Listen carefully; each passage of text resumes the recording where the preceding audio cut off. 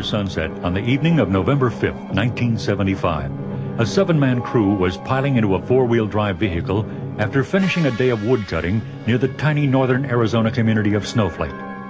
One of the 7 men was Travis Walton, whose curiosity that night plunged him into a living nightmare he would never forget. Just before leaving the work area, the men in the Jeep watched a glowing object emerge from behind the trees. Travis opened a door to get a better view and continued watching, stunned with his companions.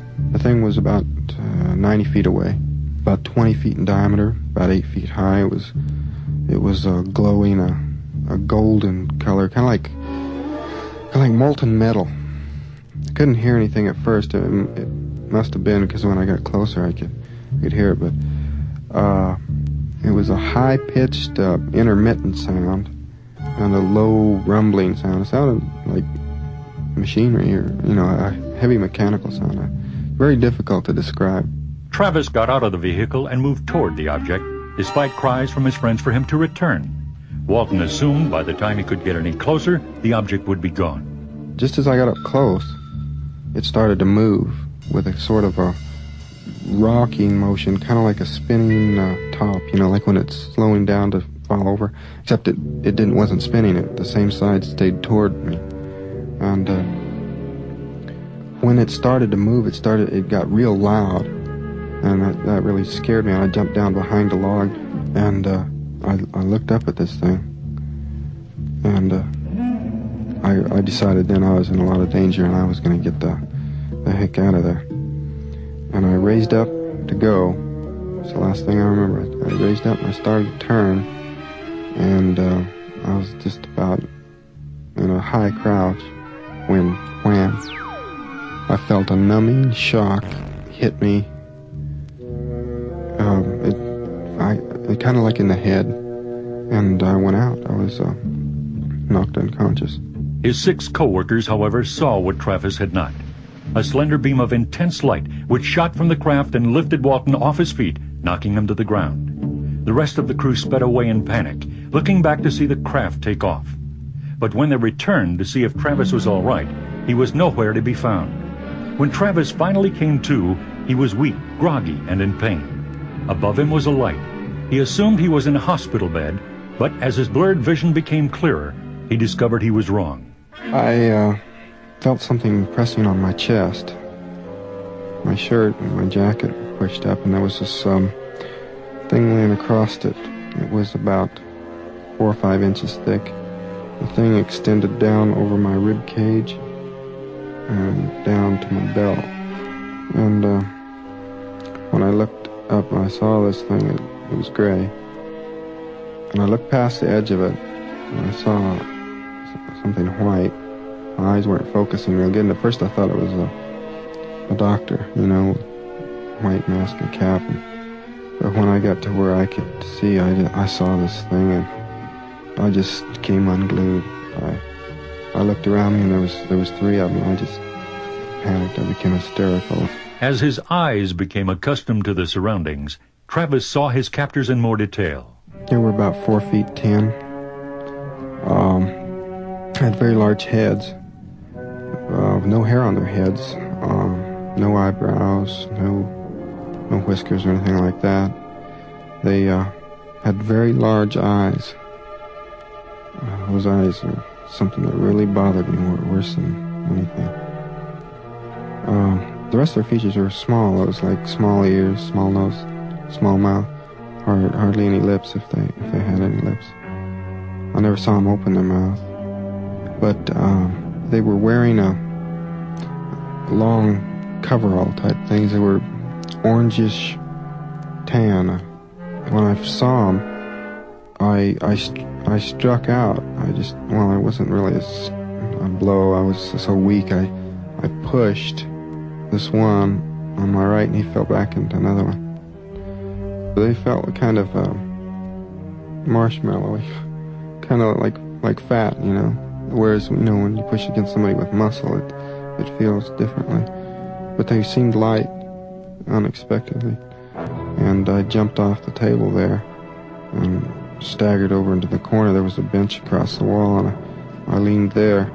I was really weak, and I was so scared, I was shaking, and they started towards me, and I started just screaming at them, telling them to keep away from me, and I reached over and I grabbed a thing off of the table. There was a bunch of things there, and there was a clear tube about maybe an inch in diameter, I don't know, a foot and a half long, and I thought, it wasn't heavy like glass, and it was too light for a club, and so I wanted to defend myself, and so I hit it against the table to break it, maybe get a sharp point, but it didn't break. But I lashed out at them with it, and I kept screaming. They only took a couple of steps, and they stopped. After the creatures departed, Travis left the room through the same door, but went down the hallway in the opposite direction. I came to a doorway on my right, and I went into this. I didn't go right in. I looked in, and it was a round room, a domed room, with a chair in the middle.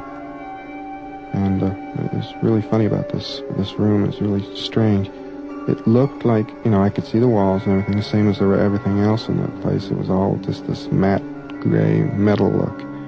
But when I went towards the chair, I didn't go towards the chair right away. I walked around towards the side because the chair was high-backed, and I was afraid that there might be one of those things sitting in that chair. So I went around there, and when I could see that there was nobody in the chair, I walked over to it. But the closer I got to the chair, the darker the room seemed, and I could start seeing points of light like the stars. There was buttons there.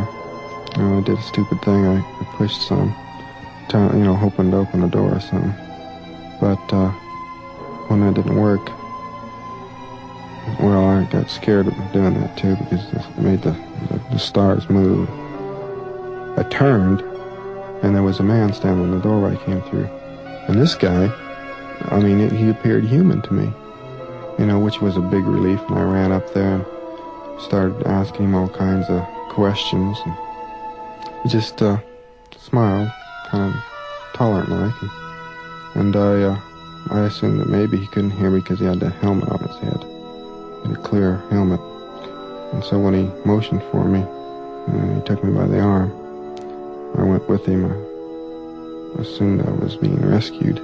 Travis was led out of the craft and into a large hangar, where more human-like figures were present. He remembers their appearance this way.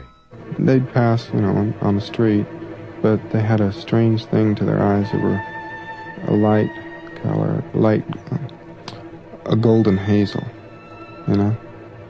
and they had a resemblance to each other, like a family, but not identical. There was one of them that was a woman, I could tell. Had longer hair and female shape. One of the men and the woman came over there, and they put me on the table, and they put a mask over my face, and I started to resist, and they held me on the table, and they put this mask on my face, and I reached up to pull it away, and before I could, everything went black. Meanwhile, the other members of the woodcutting crew had reported Walton missing. Local police organized a search party, but no trace of Walton was found. The next thing he remembered, Travis was lying on the side of a road outside Heber, Arizona, 12 miles from Snowflake. When I first regained consciousness, I was laying on the roadway, to the side of the road, more off than on. And my head was on my arm, and I saw a light, and I looked up in time to see it go off, which I think was either a light going off or a hatch closing, perhaps. Then I saw this object hovering there. It was a flattened sphere.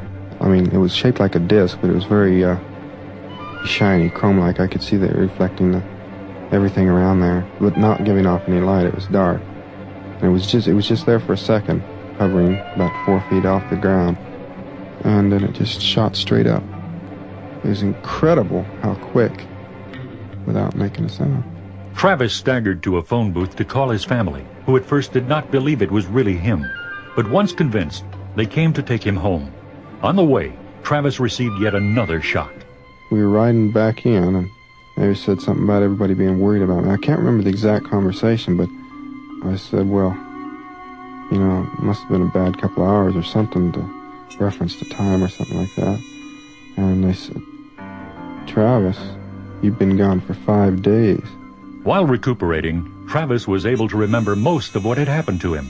A series of hypnotic regressions with Dr. James Harder from the University of California, however, enabled Walton to recall things with less anxiety and more detail.